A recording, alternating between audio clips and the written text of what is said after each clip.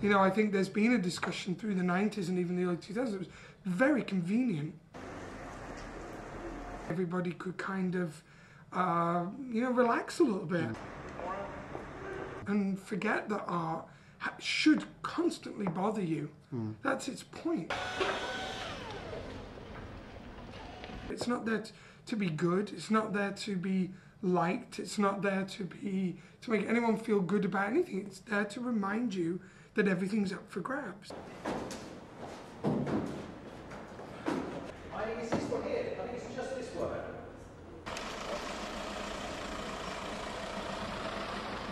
Yeah, go on, stop hanging around, have a good job.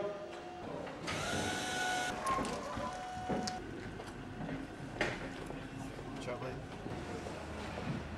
You know, where are we, really? You know, what is possible? You know, what is figurative art? You know, what is abstraction? What is political art?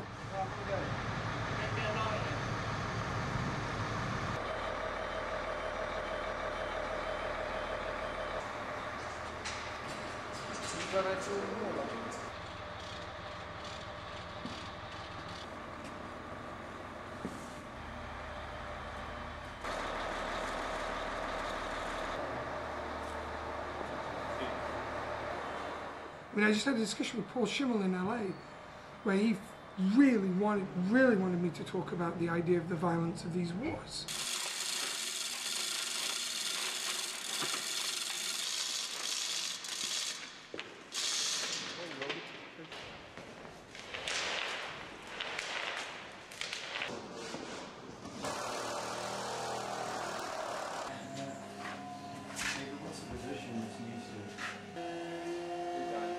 Figuration always becomes really important when you have wars.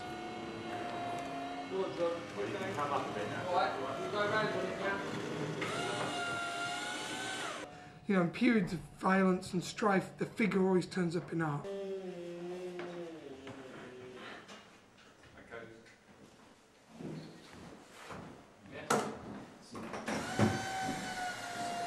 Talking about, you're thinking this stuff. Hey, hi, by the way, sorry. Yeah. Disguise. Right. Yeah, we just got to get the heads Somewhere in there. Loads of room. Come down, John. There we go. We good? Hey, hold there. Right, come in straight. It's like the famous Picasso did the still lives during the Nazi occupation, and the portraits of these strange, you know, women, and the SS officer who says, you know, who did this? And he said, you did.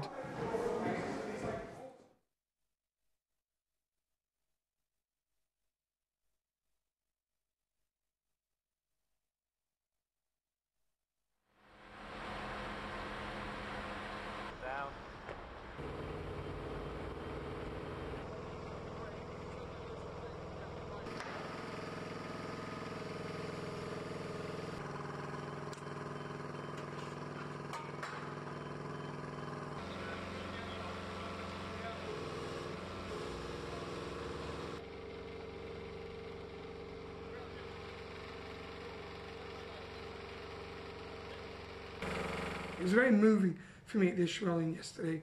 That sculpture, you know, is the great European fantasy of sculpture. I mean, it's Michelangelo, you know, to some extent, built his whole concept of what Renaissance sculpture is going to be from this. These antiquities that, you know, we know the story, we know the Greek myth, and we know but there's something about that, and then there's something about the physical presence of that piece, which is, you know, the deeper you look into it, the more unavoidable that sculpture is. There's some sort of idea of time, doom, inevitability, sensuality, sexuality, you know, all of these things. And so I'd forgotten that we were going to place it right in front of that. And so, you know, very strange things like the way I manipulate clay. You know, I like to manipulate clay as this elemental unit, you know. And when we put the legs in front of that sculpture, suddenly I realized, you know, the snake in this sculpture is kind of an elemental unit of the sculpture formally. But you can't imagine those things resonating. And their resonance was very powerful for me. There's an energy there. There's a dynamic there. And I'm not quite sure where that goes. But that fascinated me. It was definitely not a predictable energy. It wasn't like, oh, this goofy guy's turned up from LA with this kind of goofy Gen X joke about antiquity. It was a kind of complicated thing that was going on in those museums. I found that very energizing.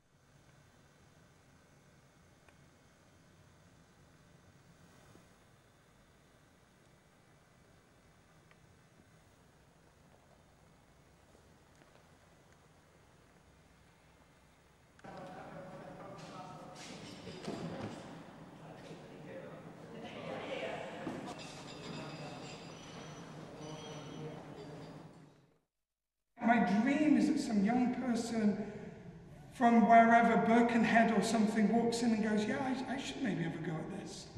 Which is what like the late Picasso show in '86 did to me. You know, it wasn't like I was, you know, reevaluating painting at the end of the 20th century. It just has to catch you and it has to enlighten you in some strange way. And that's really, at the end of the day, is the key.